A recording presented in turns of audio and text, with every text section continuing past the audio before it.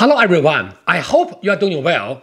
This is the 17th video of the Basic Practice Teaching series, a collection of videos aiming to introduce some internal style training basics which are very useful to build a strong foundation for any further practice. Today's practice is the backward leaning posture. In the Cheng style 6-4 palms, there are some palms that use this type of body posture. I will use part of the Lan Long Fanshen or dragon turns the body as an example to introduce this exercise. In this video, I will introduce two different types of backward leaning body posture, along with my student Lehang. The first posture will have the front foot on the ground, while the second posture will be a single leg posture involving a pointing kick. Both postures have different training purposes.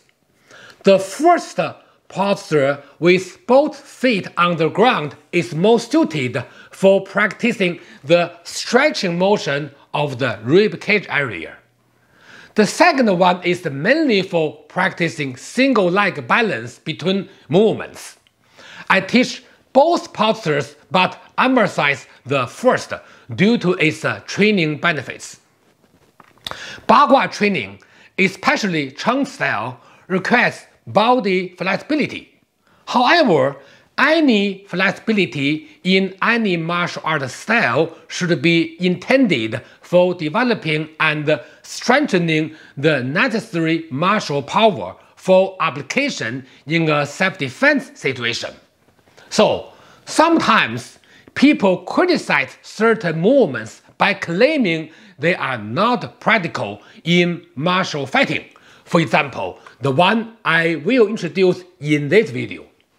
However, any martial technique is designed for a specific situation since there is no universal posture or technique applicable to all self-defense situations. Furthermore, such criticisms only reveal their ignorance and lack of training experience. The bottom line is that any exercise that improves our practice is worth adopting. So, without any further ado, let's get started. Hello, today I will practice with my student Lehang on a movement of the Cheng style Bagua palm. The objective of this movement to practice the body leaning motion or leaning the body backward motion. So let's practice it together. Let's start from here, for example. Okay, so just together, 1, extend 2, turn, then leaning motion, 1 circle, then strike back. We just keep this the small set of the routine. But the key part is from here, like 1, 2, this part, okay, here, then this movement. So you can start from beginning. So block is 1, then step back 2, then 3, leaning motion 4, 5, 6. Okay, now let me correct his movement. Okay, we can go a little bit further because otherwise no more space now. So let's start from here. So when we block, you still look at the opponent, do not look at the palm. Then second movement, no problem. Third, yes, now is a nice, it's the main movement.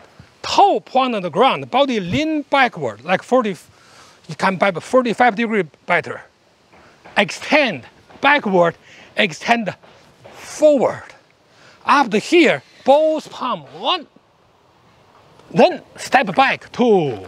So let's talk about this movement up from here, okay, from here.